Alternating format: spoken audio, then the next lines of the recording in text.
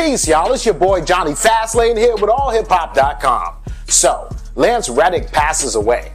Let's talk hip-hop. Alright, Joe, this situation is crazy, right? Because Lance Reddic passed away last night, right? For y'all that don't know, Lance Reddic, he's an actor. He played Lieutenant Daniels on The Wire, right?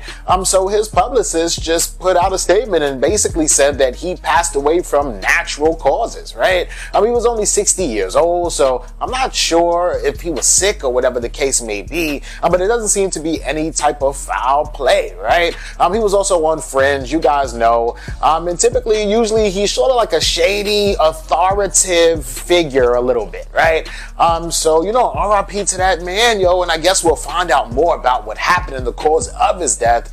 But yeah, man, I'm sure he had family and everything, and they said that it was sudden, so it's not like he was in the hospital. It just came out of nowhere. So we will see what happened, and yeah, let me know what y'all think about this in the comments.